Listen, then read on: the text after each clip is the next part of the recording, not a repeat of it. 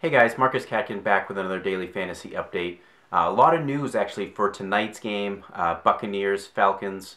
A lot of news, so hopefully this gets to you in time. Hopefully you're subscribing to my videos, that you're getting these right when they come out. But obviously the biggest news of this game is Bobby Rainey has been named the starter for this game. I guess there's some speculation out there that Lovie Smith and company are saying that they are not completely tied to Doug Martin, and they kind of like Bobby Rainey much better, as kind of proven here by him starting. And now they're actually even saying that Doug Martin playing tonight probably won't have many plays for him.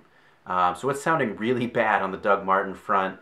Hopefully you don't have too many shares of him, and hopefully, a couple weeks ago, last week when he was out, you backed him up with Bobby Rainey so that you're still getting this really great matchup tonight. Bobby Rainey, Falcons are the worst defense against opposing running backs, so this is all good news for Bobby Rainey owners. Next up, we got Roddy White. He's actually not expected to play tonight, so kind of downgrade Matt Ryan a little bit, but probably upgrade Julio Jones. I think Julio Jones will be heavily involved, obviously, in this passing game. And maybe as a deep sleeper or maybe a daily fantasy play, look for Levine Toilolo. Good red zone target for them, so we could see what develops there.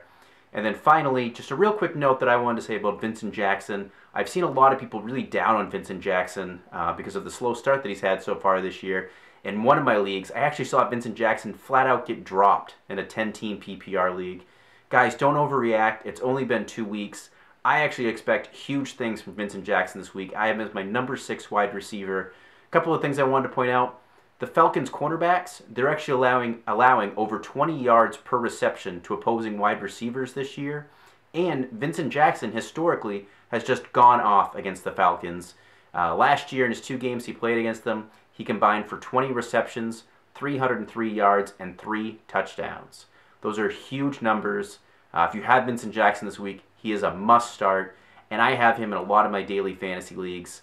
I just think he really goes off this weekend, so keep that in mind. Don't forget to subscribe below to get my daily fantasy updates every day as soon as they come out, and follow me on Twitter @MarcusCatkin.